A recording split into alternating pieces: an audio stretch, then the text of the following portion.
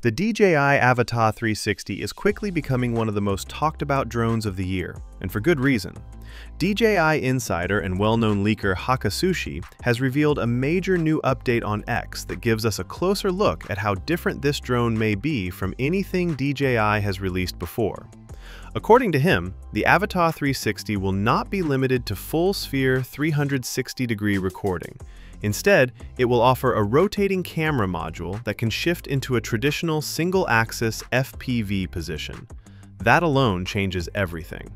What makes this so exciting is the idea that one drone can serve two completely different shooting styles.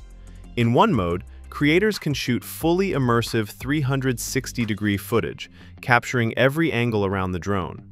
With a quick rotation of the camera housing, the Avata 360 can switch to a classic FPV setup, giving pilots that familiar forward-facing view for fast, precise flying.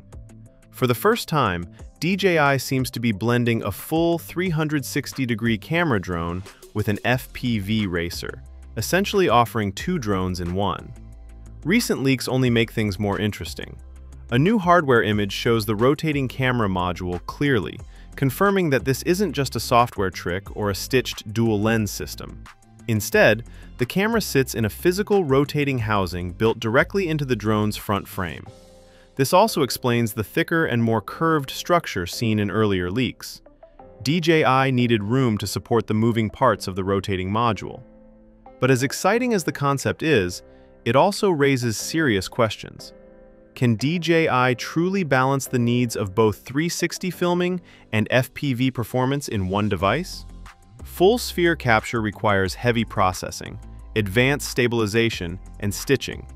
FPV, on the other hand, demands ultra-low latency, high responsiveness, and lightweight design. It's a difficult combination to pull off, and creators are wondering whether the Avata 360 can excel at both, rather than leaning too heavily toward one style. Adding to the debate is the rumor that DJI aims to make the Avata 360 weigh under 250 grams.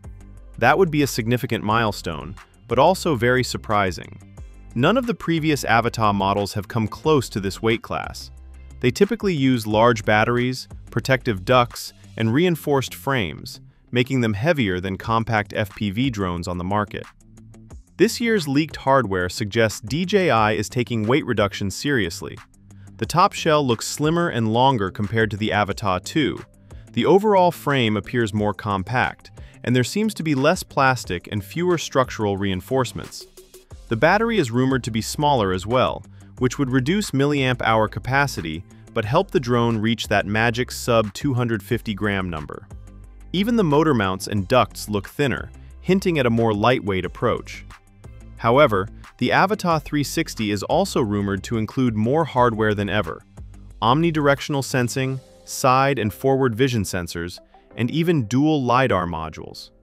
These features normally add weight, not reduce it, making the sub-250-gram goal even harder to believe. For now, everything points to one conclusion: DJI has drastically redesigned the Avata series to make room for both 360-degree innovation and FPV performance. Whether they can truly deliver on all fronts remains to be seen, but with final confirmations expected soon, possibly in December, the wait for answers won't be much longer.